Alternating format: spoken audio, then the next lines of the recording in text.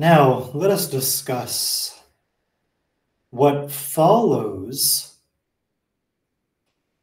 what must follow if we are to be saved, what pleases the Lord if we be those who confess the faith. As was said previously, without the confession of the faith, there is no possibility that your quote-unquote obedience to the commandments, love for God and neighbor, can be God-pleasing, because the Lord Jesus Christ is himself the way, the truth, and the life. So if you have denied the truth by failing to confess the faith, then you have not love for God. And any obedience, no matter how strictly you obey the commandments or how much time you spend in prayer, cannot be ultimately salvific and God-pleasing. But let's say now that you are one who confesses the true faith in a God-pleasing manner. Then there are two, if you will, breaking it down into a poetic simplification, two aspects of your salvation, which we see in the lives of all the saints. We see the active life and the contemplative life.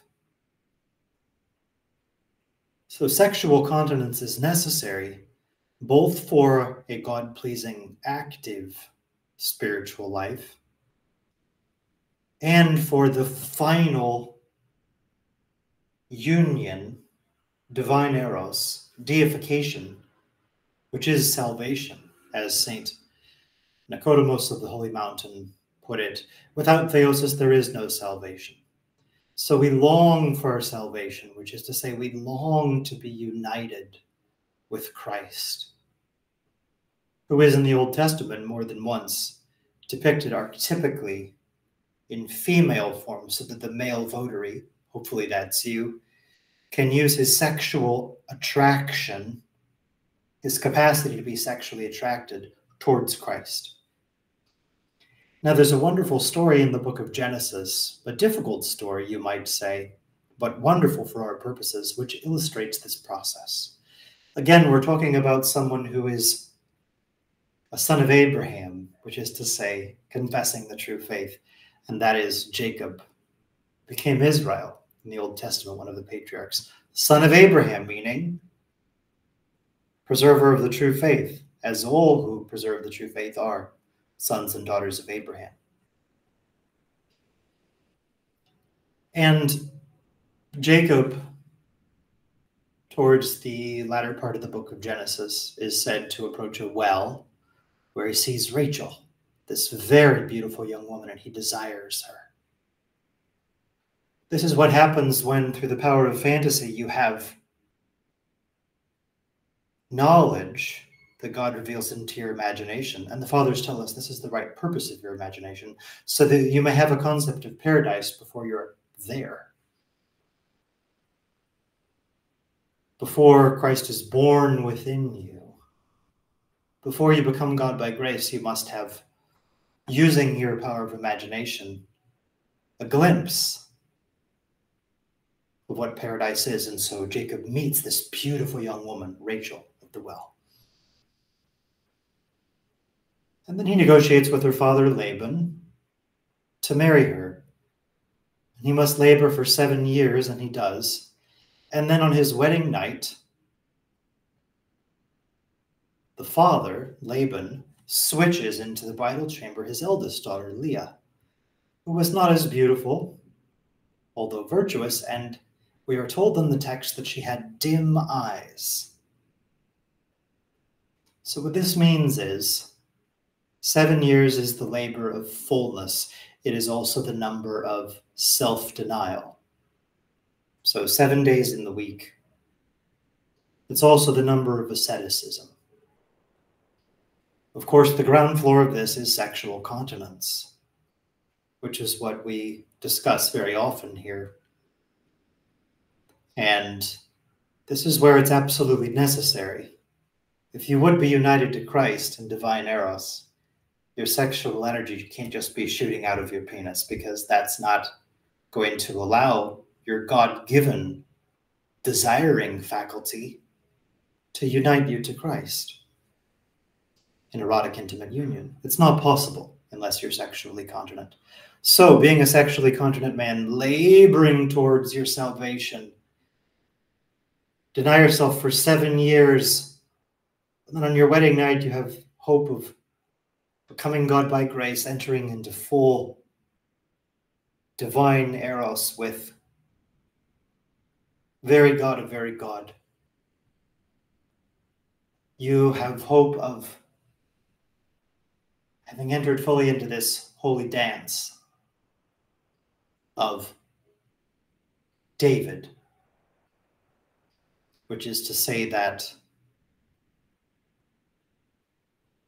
one becomes intimate with God the Holy Ghost, with God the Father and the Son and the Holy Ghost. And this is, of course, only possible by the grace of God the Holy Ghost. And yet, then on his wedding night, he discovers, he doesn't have Rachel in the bed. It's Leah, whose eyes were dim. That is to say, he had not yet the uncreated light. It was not yet divine eros. He labored and denied himself to be with Rachel, but then instead of being given the contemplative life, that is the perfection of salvation, instead he has acquired the virtues. And then Leah gives birth to 7 children. Now, we know there are 9 fruits of the Spirit from St. Paul: love, joy, peace, patience, kindness, goodness, gentleness, humility, and self-control. We know that together love and humility are greater than all the rest of the virtues combined. One who has perfect love and humility is become God by grace. But there are the other virtues: joy, peace, patience, kindness, goodness, gentleness, and self-control. We left out love and humility. So this means Jacob has labored as a sexually continent man to acquire theosis, to enter in to intimate union with Jesus Christ, but he falls short. Instead, he's acquired joy, peace, patience, kindness, goodness, gentleness, and self-control, but he had not yet love and humility. And then finally, he is given Rachel, whose eyes were bright, of course. The implication here is seeing the uncreated light. The fathers say, if you do not see Jesus Christ face to face in this lifetime, do not expect to see him in the next. In other words, theosis is salvation. If you don't have the uncreated light,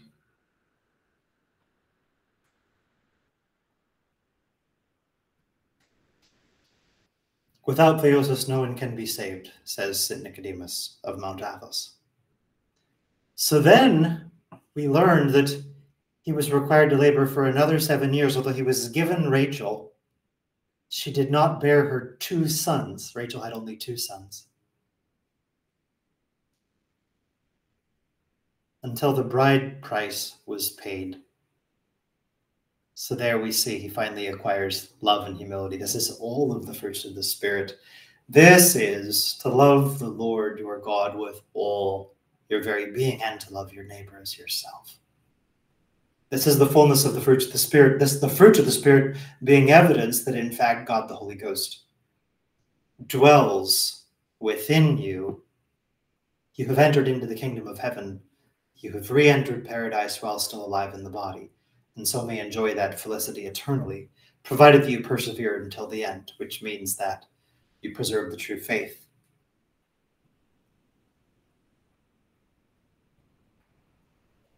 Which you then live out by your good works. So the life of the virtues, which is to say, the outward expressions of your obedience, such as your faithfulness in fasting, prayer, and almsgiving. It's focused on achieving Rachel. It's focused on divine union. And yet, though you hope for her, you find that the less beautiful one is given you first. So that's joy and peace and patience. As we said, the 9 fruits of the Spirit, you get the 7 but love and humility first. And then finally, that bride price being paid. You see, only after the bride price was paid, which was another 7 years of Jacob's labor for Rachel, were the 2 sons born. But he had Rachel whose eyes were bright and beautiful, which is to say, this is the second spiritual phase of illumination. The first is purification, as manifest by the possession of the virtues, save, love, and humility. The second phase is illumination. This is the union with Rachel.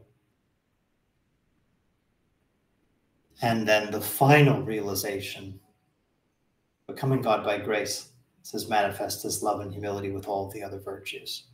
And so those are the 3 phases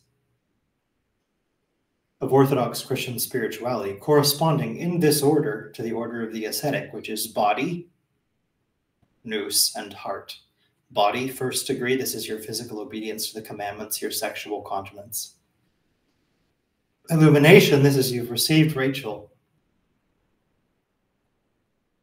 This is when continual prayer is given to one, where God the Holy Ghost is acting internally, continually.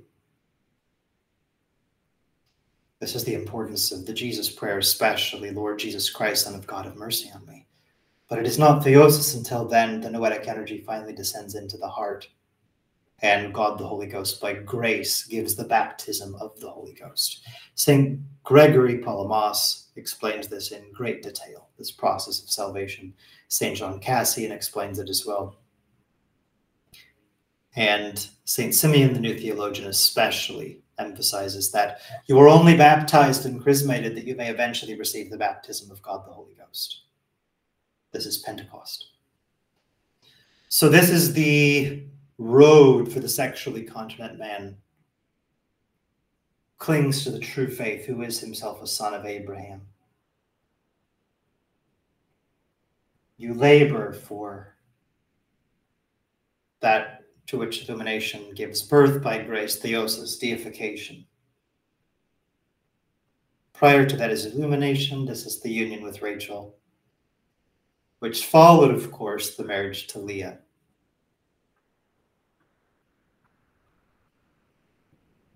And this is the path of the sexually continent man, if he has the true faith. It leads to the acquisition of the active Christian life, and then the contemplative, progressing in the order of body, nous, and heart, which is the order of learning, the order of the ascetic, the order of instruction. And those 3 phases in Orthodox Christian spirituality are purification, illumination, and deification. We see this again in the New Testament. Traditionally, catechumens would have a catechumenate of 3 years, but the fasting period before their baptism, which is now enshrined for all of us as Great Lent, would include very strict fasting for 40 days. Exorcisms prayed over them every day. In the ancient world, it was already well known to go 40 days with no food or water. So imagine this intense preparation. And then baptism is illumination.